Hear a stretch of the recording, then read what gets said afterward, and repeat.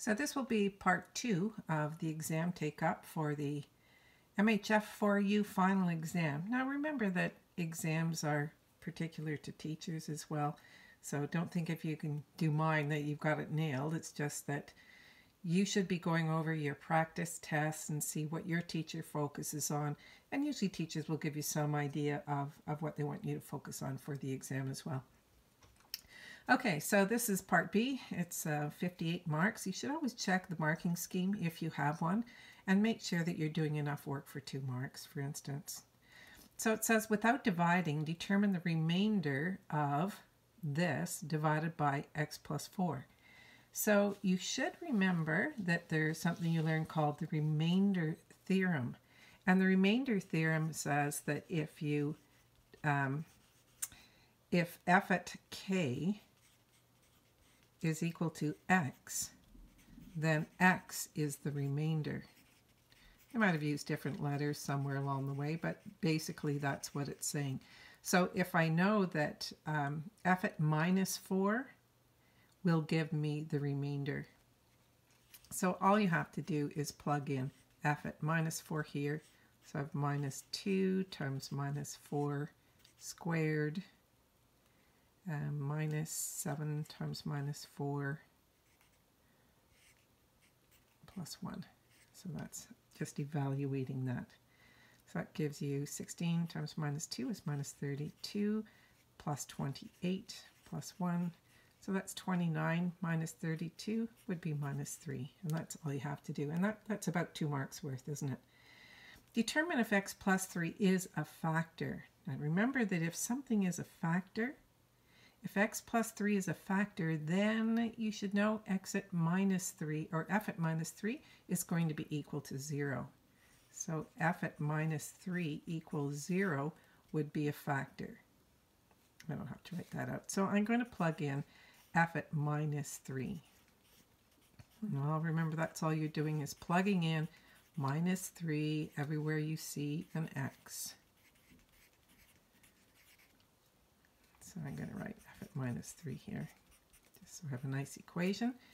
And minus 3 to the power of 4, that's 81 times 2 is 162. This is negative 27 times 5 would be minus 135. This is 9 times minus 2 is minus 18 minus 9. So does this add up to 162? That's 27, 35, and 27 is 62. So 162 minus 162 equals 0. Therefore, x plus 3 is a factor. Nice and easy. You'd be happy. Okay, so remember, if you don't have this exam, that you can find it on the link. Download it, give it a try. Okay, this question says divide this by this and write your answer in the form of a division statement. So synthetic division would be, it's more challenging to do it that way than to do long division, unless the coefficient of x here is 1. So I'm going to use long division, and that means I need to make a nice dividing here. Now remember, when you're doing these division questions, to make sure that you have a place for each of the variables in descending order.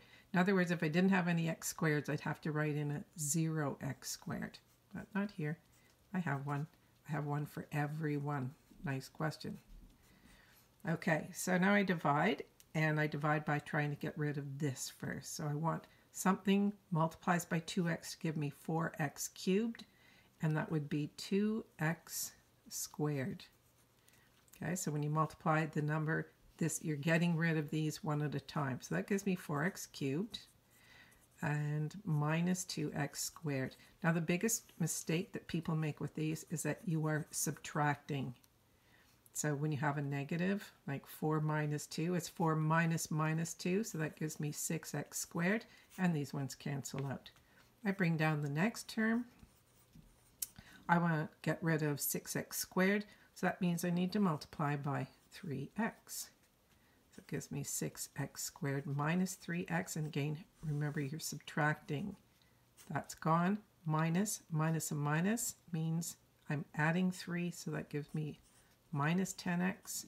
I bring down the 7, and the last is going to be a minus 5 here. Remember, you're trying to get rid of minus 10x, so that gives me minus 10x plus 5, and I subtract and I get 2. So that's the division part. So I've divided it, but you want the answer as a division statement. So for the division statement, I'm going to write that 4x cubed plus 4x squared minus 13x plus 7 divided by 2x minus 1 equals, and I write this times this, because remember, I'll write this out and then I'm going to show you just a little thing that you may have forgotten. So I do that times 2x minus 1 plus 2. That's my division statement.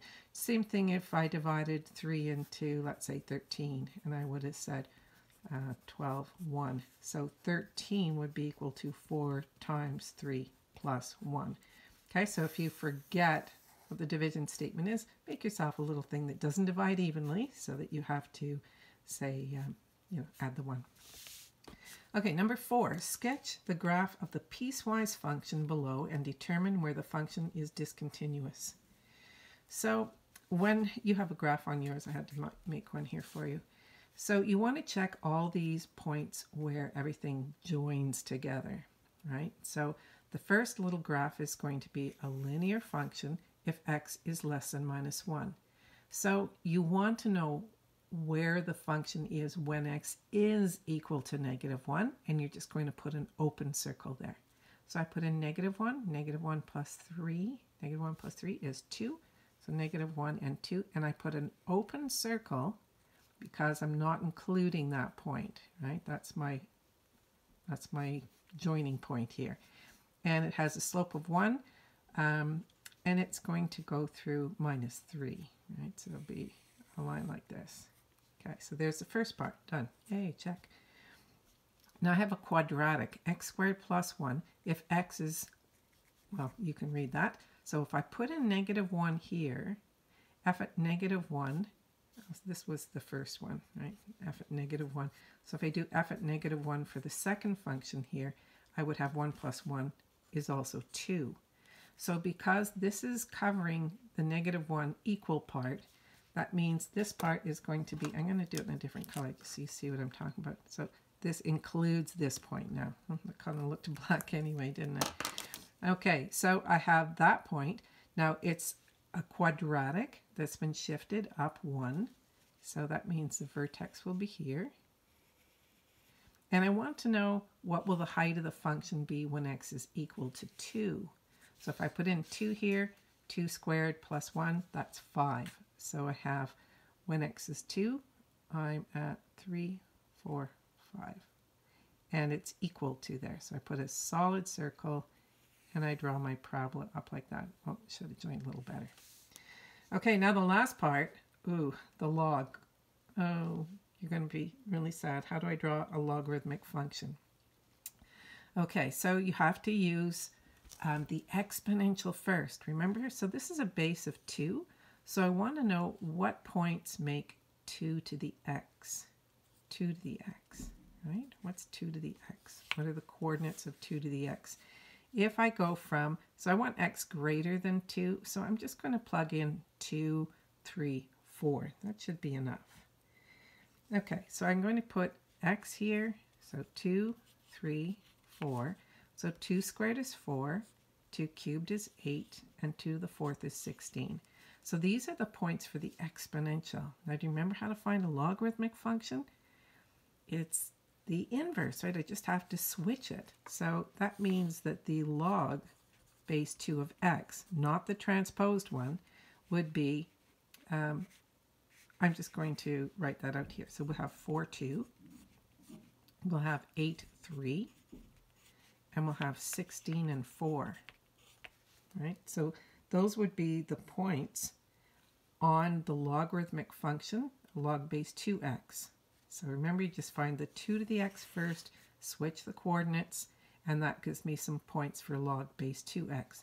So now I want to know what happens if I shift it 2 to the left, right? So 2 to the left means I'm just subtracting 2 from this x coordinate. So the log base 2 of x plus 2, just shift it to the left 2, so it's going to be 2, 2. That's going to be 6, 3, and that's going to be 14 and 2. So lucky for me, it covered where x is 2, right? So I have 2, 2. So 1, 2, 1, 2, that's going to be here, and it's greater than. So I'm going to put an open circle here. And I have another point. I have 6 and 3. 1, 2, 3, 4, 5, 6, and 3, and 14 and 2. So it's going to go out like this. I should have gone through that dot. Let's just make it bigger, much bigger. Okay, so this is my log graph, and don't forget to read the question carefully, right? Sketch the graph and determine where the function is discontinuous. So it's continuous here, so you don't have to lift my pencil, but when I get here, boom, got to jump down here before I start drawing again. You can pretend you're in a car if you want. So therefore, the function is discontinuous at, trying to write fast, at this point here, 2. I probably should say when x is equal to 2. Because we have this great divide here. That's a jump discontinuity. Okay, so that was a little bit challenging. Now let's see what we've got here. This paper is folded and it's making a shadow. I'm sorry. The parent function f of x equals 2 to the x is transformed into the function defined by this. So this is giving you a rule. Remember that from grade 11? Write the defining equation of y equals this. So I want this to be the parent, and I want this to be the function that I'm going to, the transformation that I want to apply here. So that means that y is going to be minus 3. The function is 2 to the x. So I'm going to put it in brackets. 2 to the x, so that's 2x plus 4 plus 1. And there you go. That's all you had to do. Write the mapping rule. Now remember, this is something a teacher might be trying to trick you on. So I would write that out again. Y equals minus 3 times 2 to the 2 bracket x plus 2, close the bracket, plus 1. So now you can see the transformations and you can state the mapping rule much easier. Okay, so x, y, go to. What do I do to my x's? Well, I divide by 2 and I subtract 2. So x divided by 2, subtract 2. And my y is going to be minus 3y plus 1. If 3, 8 is a point on the parent function, what is the corresponding point, i.e. its image, on the graph of the transformed function? So all I have to do is plug in 3 here for x. 3 over 2, that's 3 halves minus 4 halves. That would be minus a half. And when y is 8, that would be minus 24 plus 1 is minus 23. Okay, so there's your transformed point. Determine the domain and range of the transformed function. Okay, so it's an exponential function. And as you know, exponential functions, I can put in any value for x here and get an answer for y, right? No problem. So that means the domain d equals x. X is an element of real numbers. And what is the range now? Now the range is going to be a little trickier because I'm going to make a little sketch of it over here for you. We have an asymptote. You see it's been shifted up 1. So normally the asymptote would be here.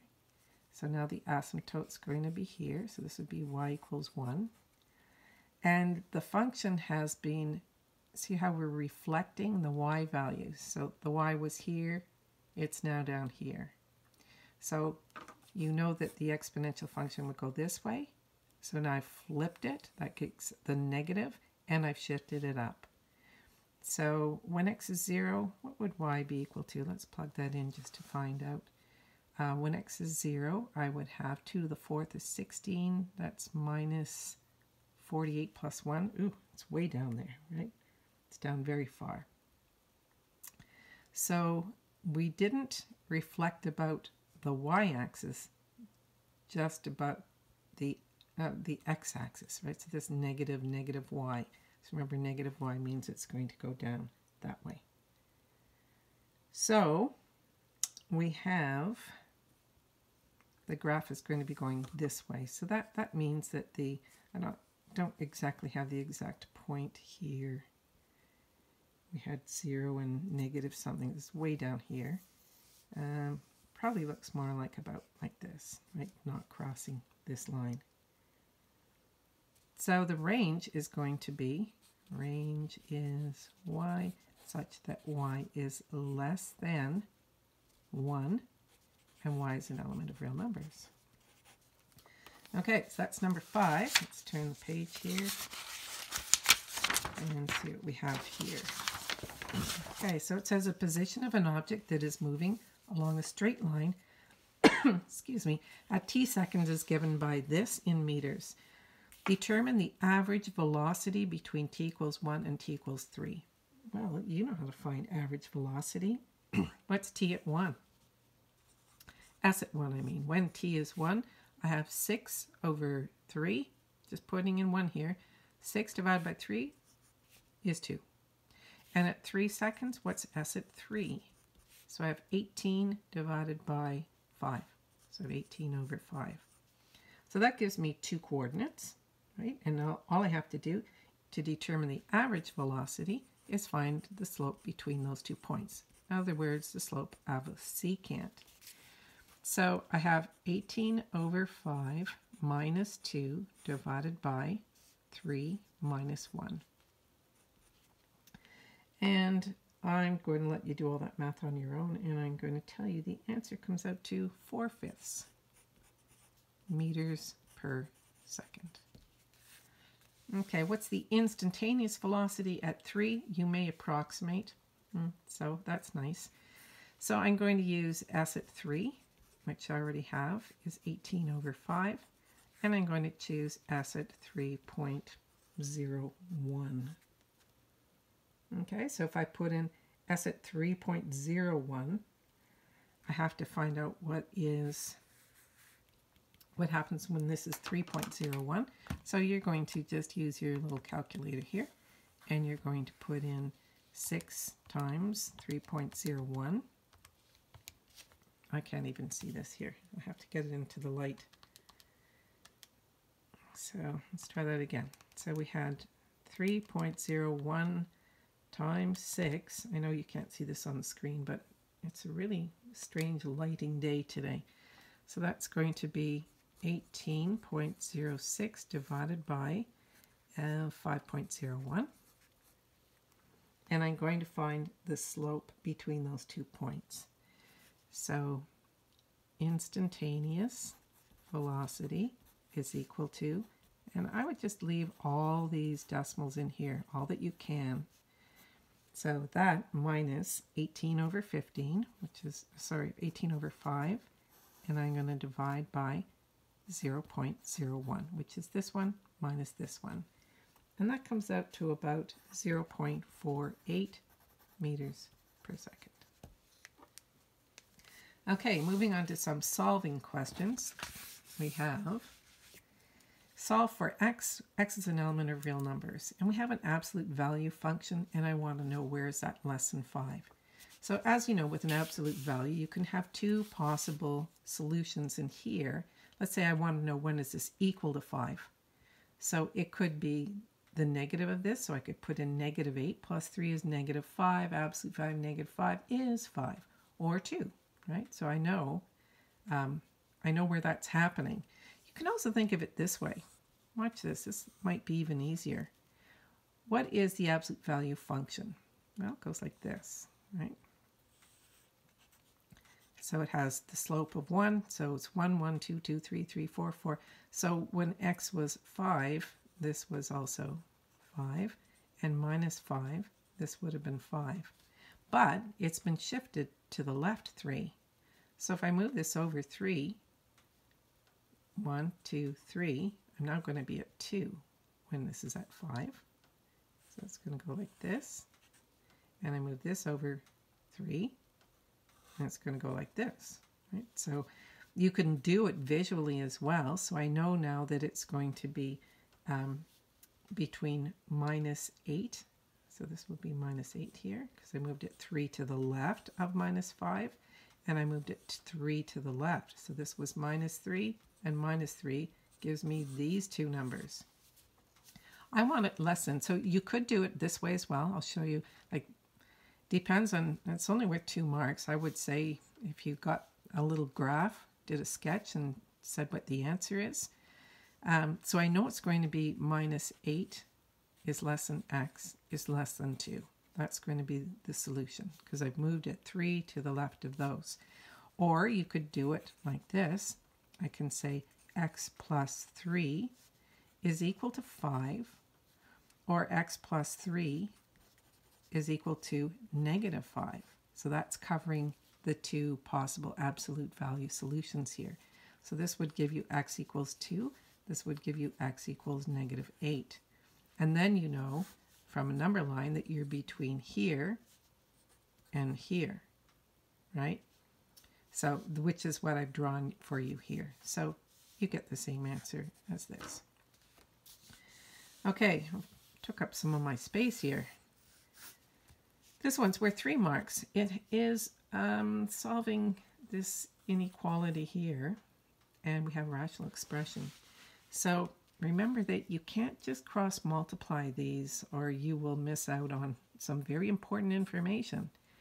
So you should bring this to the other side, and I want to know where is that greater than or equal to 0. So if I find a common denominator now, I would have x times x plus 1. And in the top, I would multiply this by x plus 1, so that gives me 2x plus 2 minus an x, and that gives me x plus 2. So I have x plus 2 over x times x plus 1 is greater than or equal to 0. Okay, so you know where it will be equal to 0 when x is -2, but you might want to do a quick little sketch of this function, just so that you know what you're dealing with. Okay, so I have an x-intercept. That's from here, -2. It's going to cross here. I have 2 asymptotes. Let me get a red pen here. Hopefully it works.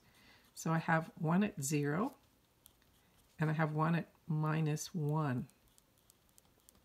So my graph is going to be really strange here. And you know that these are, do you remember, these are called odd asymptotes? So I have a number of zones here. I have what happens when x is less than 1. So I'm going to say -infinity, -infinity to 2, sorry. This point here, these are all critical points. This is x equals -1, x equals 0. So between -infinity and 2, am I going to be under or over the x-axis? Because that makes it positive or negative, right? I have another zone that would be between 2 and -1. These are intervals I'm looking at. So between 2 and -1, between -1 and 0, and then 0 to infinity. Okay, so I want to pick some points. Let's make this a little shorter so I don't use up my space for the next question. So when I'm between -infinity and -2, I'm sorry about that, that should be -2, and -2, I heard you yelling. I heard you yelling over the internet saying, "It's Havrot, it's -2. Okay, so if I'm less than -2, what I want to know is this going to be positive or negative? That's all you care about. So don't have to do the math, just little baby calculations here. So let's say I pick -3. So -3 plus 2, that's negative. This is negative, and this is negative. So I have 3 negatives, so that's negative. Between -2 and -1, I'm going to have to use like -1.5.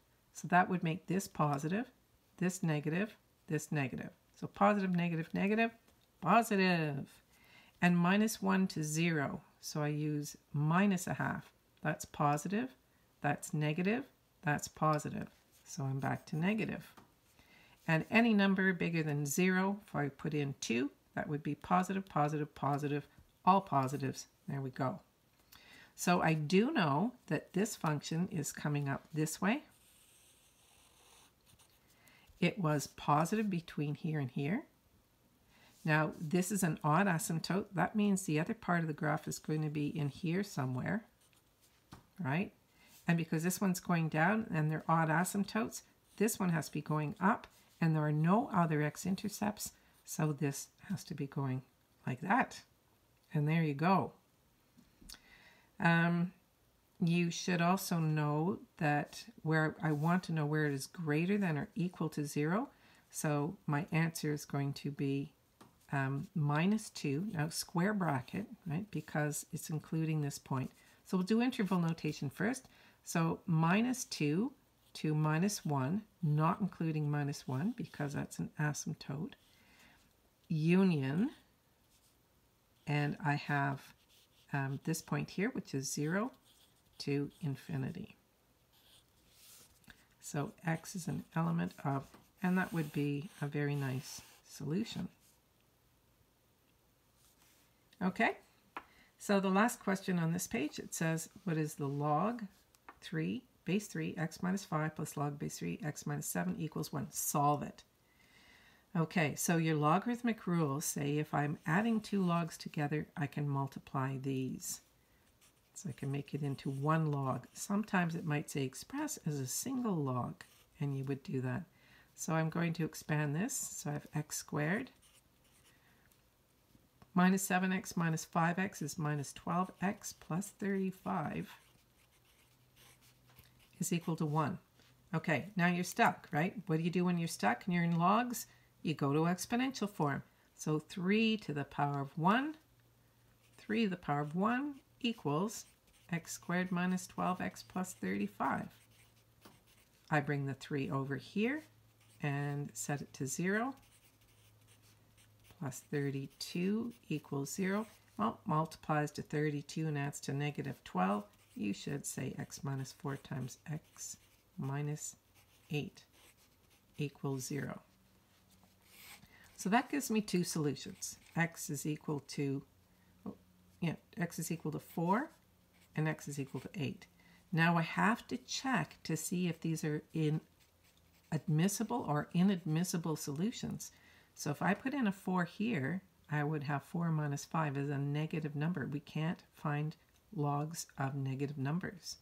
So this one is inadmissible. Inadmissible. And you might want to write negative log. And what if I put in 8? 8 minus 5, that's positive, and 8 minus 7 is positive. So the only solution is x equals 8. Okay, how are we doing for time here? Getting tired? Okay, I think I'll just do one more question. We're up to 28 minutes already. So if the function f equals f times g, and f at x is this, and g at x is this, what is the domain of f? So remember, when you're multiplying, adding, or subtracting functions, you have to have overlapping domains. So what is the domain of f at x? Domain of f at x equals, so if I put in a 4 here, I would get 0. If I put in a 5, it would be a negative number. So that's the wrong way, right? So I would get x is less than or equal to 4. X is an element of real numbers. So if I put in 4, if I put in 3, 2, 1, negative numbers, I could find the square root. Okay, so what's the domain of g at x? Well, it's x again. And I can't take the log of a negative number, so it has to be, and it can't be 0, so it has to be greater than 3. X is greater than 3. Okay, so where do these two overlap? So I would have 4 here, including that one. And I have 3, has to be bigger than that one. So my only domain is between 3 and 4. So I could write it this way, minus 3 less than x less than or equal to 4. Okay, I think I'll stop there and I'll do the rest in another section, and hope this is going well for you.